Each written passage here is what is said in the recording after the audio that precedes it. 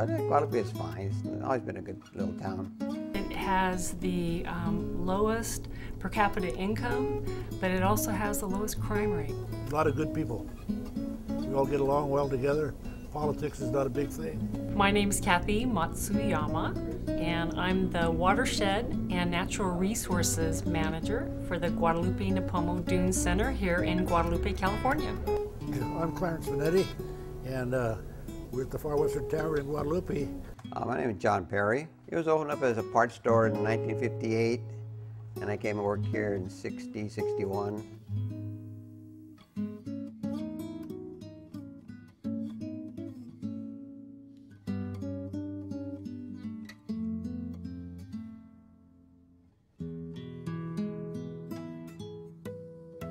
Guadalupe used to have a bad reputation. I hope we've improved it. The old days used to be a really, you heard, a rip-roaring community, and a lot of the big shots from Santa Maria would come over here and raise hell. And because our attorneys and doctors and so forth, when they wanted to party, this was during probation days, they'd come to Guadalupe and party. And then they would catch heck from their old ladies when they got home, and well, the wife naturally would blame Guadalupe. And they would blame Guadalupe on it, you know. During bootlegging days, I think you'd get booze in almost every establishment on the street. I remember that. We're also one of the 10 best secret coastal escapes, according to Sunset Magazine. Along the whole West Coast, you know, one of the 10 best secret places to visit. And the thing that makes the Guadalupe Nipomo Dunes one of those 10, you know, best kept secrets, it is so secluded, and when you go out to the dunes, there's very few people there. It makes it very easy for filmmakers to film what looks like a deserted Sahara desert, for example, the movie Hidalgo.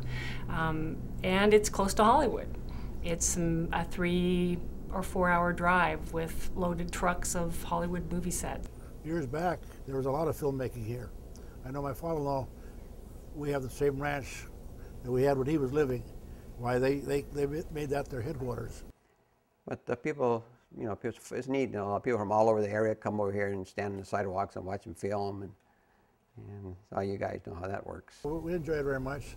I enjoy working with people and talking with people, you know, and it's always been a great part of my life. But the 10 Commandments out there in the dunes, they had a big, I think over 1,000 people, and they had, in the flats there in the pasture land, they had a big tent city. They had the mess hall and a so-called, like, you know, like a mini hospital and everything for the employees, and they made them lunches and all this.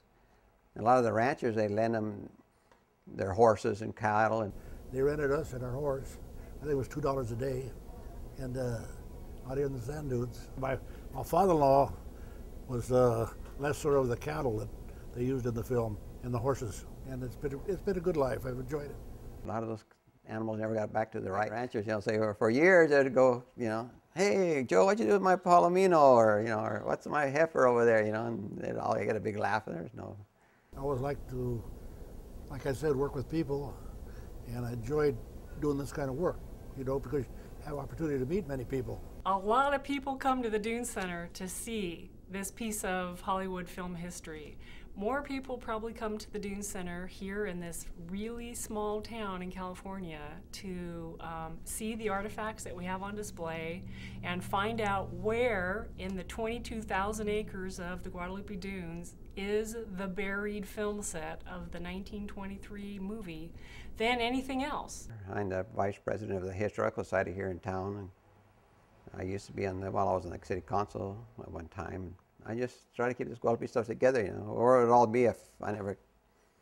And they asked me, what am I going to do with it? And if when I pass, you know, I said, the kids would probably throw it out, you know. They would mess up when they were filming. A lot of the time with the 10 Commandments, they'd mess it up, you know, mess up a scene, what you guys call it. So that way they had to do it, work an extra day, see. So stuff like that, you know. So they were a little, what you call it, country wise, you know. Because of the movies they made here in Guadalupe and the TV commercials, collect stuff, and people bring me stuff, and that claw of the 10 Commandments there, it was in my front door when I came to work one morning. I guess over the years it finally made it here to my doorstep.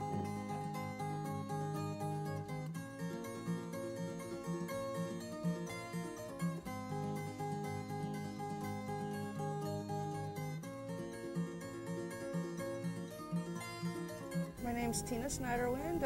I'm the lead ranger here at the Rancho Guadalupe Dunes Preserve, and it's managed by the Center for Natural Lands Management.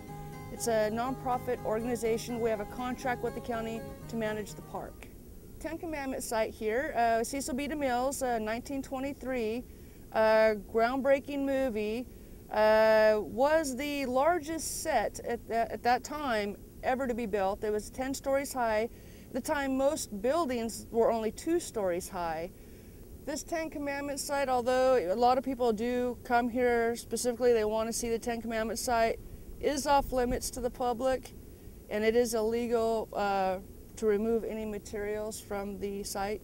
It is kept a secret, and that's because in the past we have actually come up and seen areas where people have been digging, trying to remove stuff. It's also been made an archaeological landmark. The main set was bulldozed over and then covered with sand. Cecil did not want anybody from the movie industry coming in. It was 2 months of filming, and it took a crew of 1,500 1 month just to set up. Yeah, I hear a lot from a lot of the old-timers in Guadalupe that have been around for years of the crew or the actors from the Ten Commandments actually having chariot races down Guadalupe Street in their spare time for fun.